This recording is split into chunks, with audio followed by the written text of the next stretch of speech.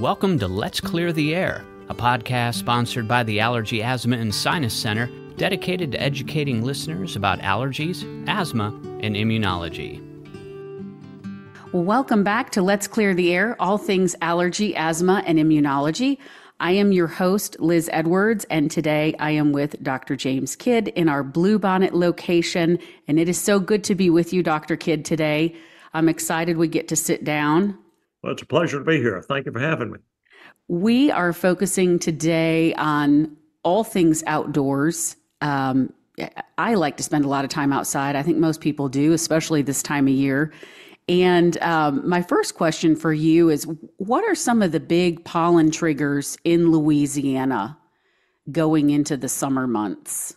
Well, I'm glad you limited the question because we have pollen in the air virtually every month of the year. Right. Yeah. We used to do pollen counts here in town, so I have a good idea of when the pollens are out and when they're not out. And right now, we are in the peak of our grass pollen season.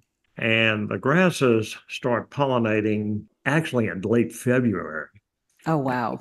And will continue to pollinate through the first frost in the fall. But people that think of grasses, think of their lawn grasses like zoysia grass, St. Augustine grass, centipede. These do not pollinate much. Most of the grasses that cause allergy, they look like weeds. And we have several different species here, beginning with a grass called annual bluegrass in February. That's actually a tiny or dwarf Kentucky bluegrass. And it will pollinate until it gets hot, say in late March or April. We have other grasses here. We have perennial ryegrass, we have Italian ryegrass, we have red top grass, we have Johnson grass. So we have quite a few grasses, and these are called the pasture grasses. And as I said before, they look more like weeds than they do your grass in your yard. As it gets hot, these grasses tend to die out or go dormant. Then the major grass pollen starts pollinating. That's Bermuda grass. And Bermuda grass starts pollinating in early May and will continue to pollinate into the fall. It has a peak in May and June. It's a tiny little grass. If you have any spot of grass that dies in your yard, it'll fill in with Bermuda because it's very hardy. The other thing about Bermuda, if you mow it, it'll grow back and pollinate again. And in my opinion, it is the most significant grass pollen we have in this area. And it's not only of a grass pollen, but probably of all the pollens. And the only one that comes close to it, as far as significance, I think, is oak pollen. So right now we are in our peak grass pollen season. That's got to be so hard for people who are prone to grass allergies, who need to go out and mow the lawn or would like to spend time outside. What do you recommend? Where do you start if you think you have a grass allergy? The typical symptoms are stuffy nose, runny nose, postnasal drip, multiple sneezing, itchy, red, watery eyes. These symptoms are mostly going to be precipitated by being outside. And in taking the history, you can get the seasonal flare. But like a lot of allergens here, it can be deceiving because they go into a chronic pattern where they have this type of allergy most of the year when it's pollinating. Cutting grass will stir it up. Mm-hmm. Even walking through a lawn where the grass hasn't been mowed will stir up the pollen. I would imagine there's a lot of people walking around with grass allergy that don't even know it or don't know how bad they really feel, because maybe it's something they've dealt with their whole lives. Yes, and it can go into a chronic phase where the nose is just chronically stopped up all the time. Mm-hmm. It's gone past the hay fever phase where they have the acute symptoms of itching, watery eyes, runny nose. And so a lot of patients are unaware that they have this grass pollen allergy. So let's talk about diagnosing grass allergy. What a first visit looks like, and how we can get to the bottom of what it is we are allergic to. What does that entail? Well, as I said before, the first thing is to get the history.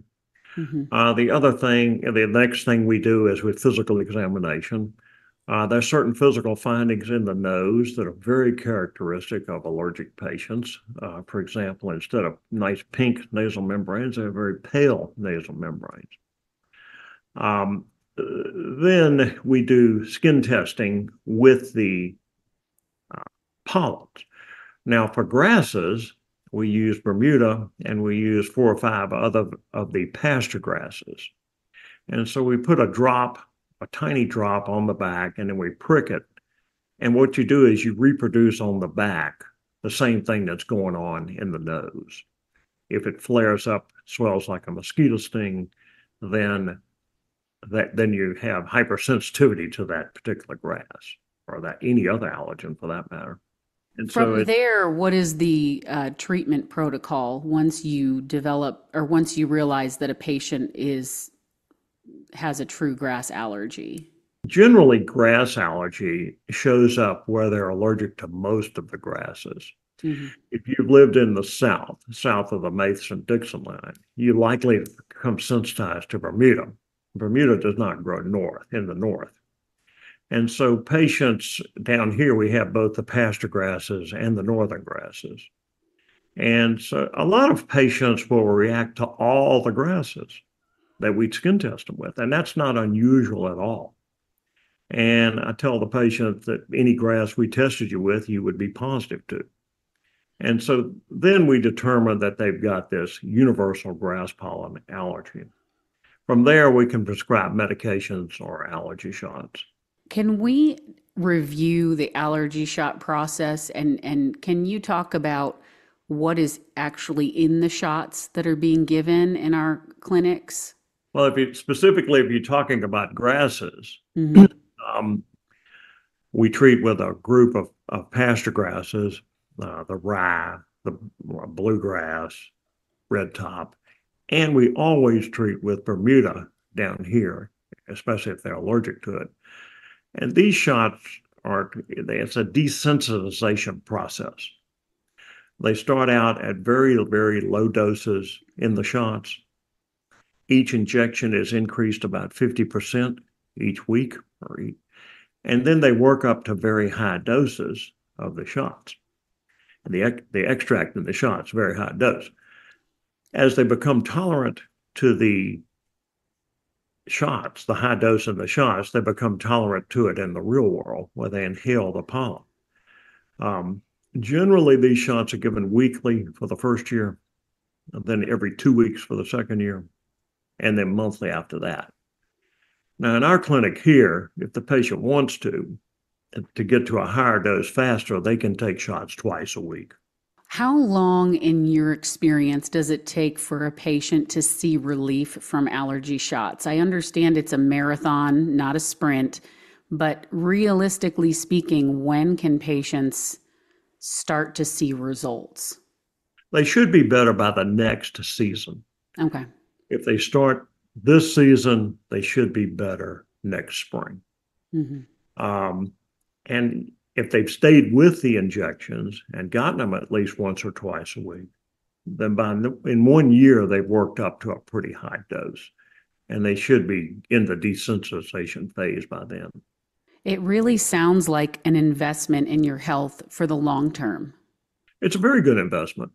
And because it's been shown that people that took 4 or 5 years of allergy shots as a child, the effect lingers into adulthood. The positive, they seem to be less effective, less allergenic, less allergic prone if they've taken shots as childhood.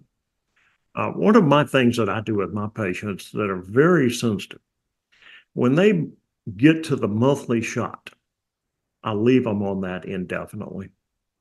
And I tell the patient, think of it as 12 shots a year. Especially for the sufferers, and when you get to the end of it, I'm an allergy patient myself. you'll do anything to maintain. My next question for you is going to be, what is the youngest age that you would put on allergy shots? Generally, I've started at 4 to 5 at Mm-hmm. the youngest. Um, a child between birth and adolescence is at a dynamic stage where the immune system is changing and still developing. Mm-hmm. So you could have a 4-year-old and skin test them then, and then skin test them again when they're 8 years old and have a totally different result. So I'm not too quick to put the very young ones on allergy shots because things are going to change in the next couple of years, Mm-hmm. especially if they're under 6. In keeping with the, outdoors, let's talk about exercising. Exercising outdoors can really bring on more uh, sensitivity to what's around us. If you're talking about becoming sensitized to pollen and developing nasal allergy or asthma, if you do exercise outdoors, obviously you're exposed more than someone Mm-hmm. that's sedentary and indoors. One thing that can happen is somebody that's running or a jogger or plays exertional sports inhales a lot of pollen into their bronchial tubes. Mm. And so that can also be sensitizing. So the best way to avoid pollen outdoors with regard to some pollen is to exercise later in the day.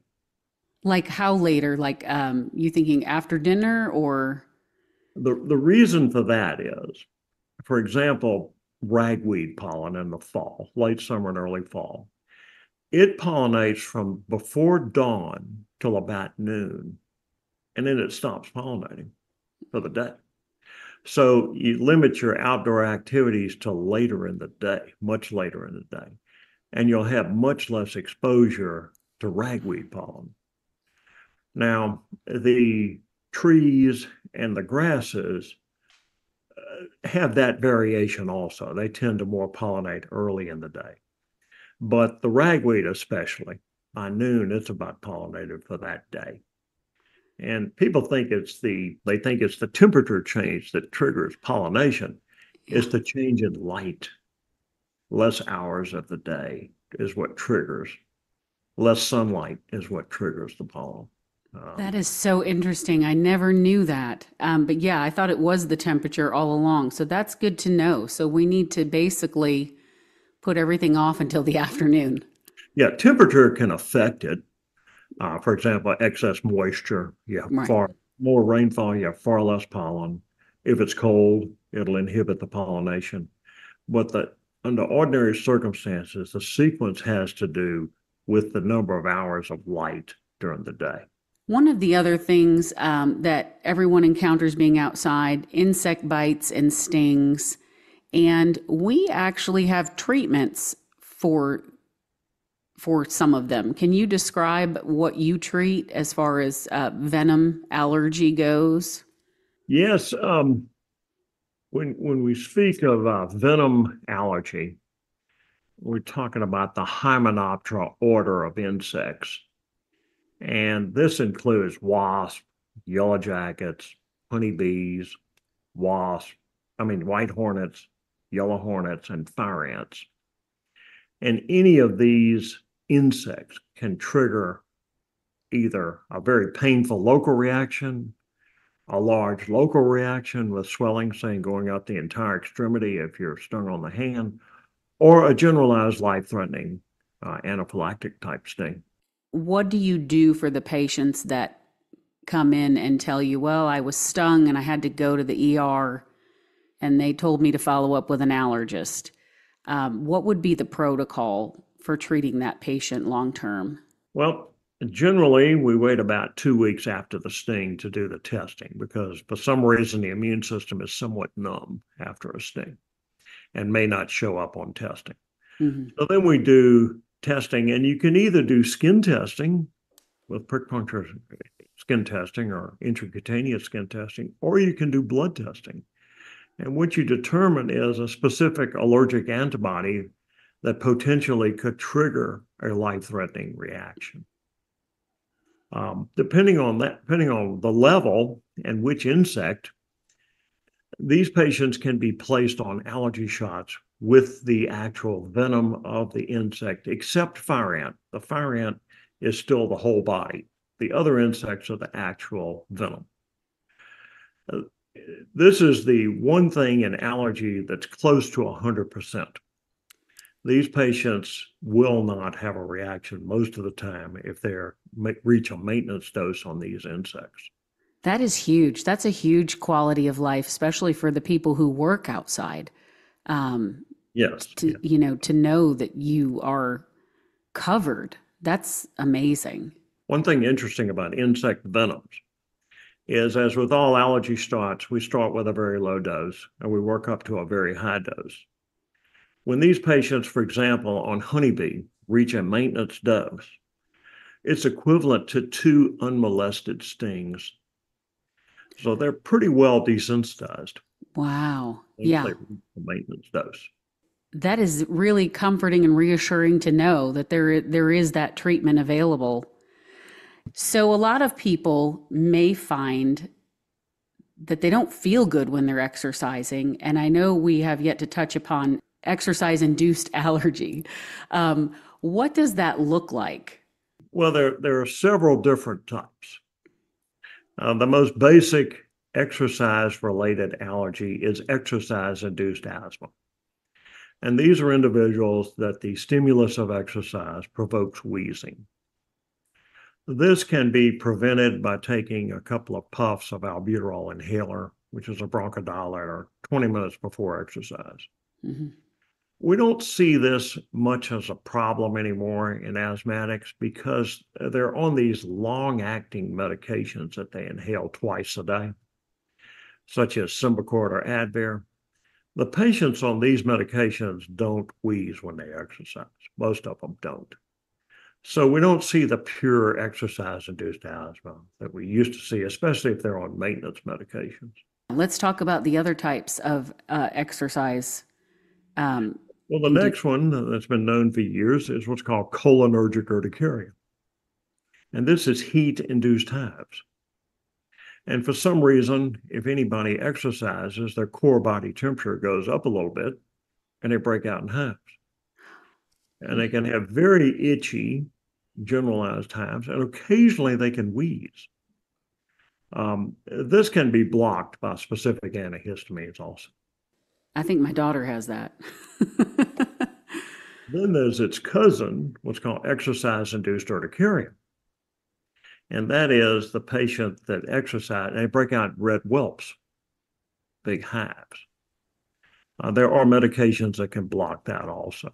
And then the most serious type is the exercise-induced anaphylaxis. And for some reason, the stimulus of exercise makes some patients prone to anaphylaxis.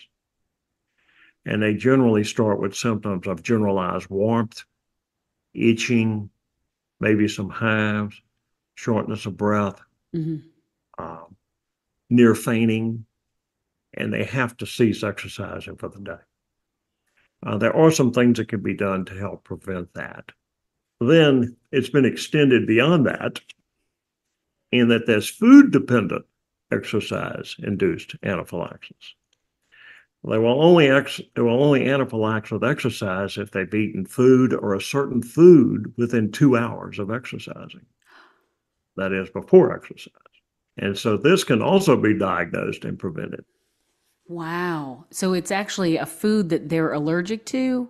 For example, there's some that any food within 2 hours before exercise will make them prone to have an allergic reaction when they exercise. If they don't eat before the exercise, they don't anaphylax. Wow. Subgroup with the food-dependent exercise-induced anaphylaxis. For example, if they eat celery 2 hours before exercise, they will have an anaphylactic event. I had one in this clinic a few months ago. It's a young lady, tomato. She can eat tomato any other time, but she can't eat it 2 hours before exercise. What's interesting about these patients with the exercise-induced anaphylaxis. They're usually what I call elite athletes. And I define an elite athlete as someone that plays team sports. So they're really, really stressed during the exercise. The other thing interesting about this is most of them already know it when they come in. They've already identified the food. That is fascinating. I did not know that was even a thing. These patients that have it generally understand their condition very, very well. Mm-hmm. They follow the precautions, and they can exercise anytime they want to with the limitations. That is fascinating. Well, we're just learning something new every day around here. Thank you, Dr. Kidd.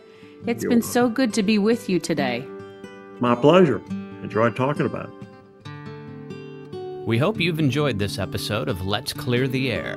Please consider following this podcast, and remember, if you want helpful and accurate information about allergies and asthma, our allergy experts are here to clear the air.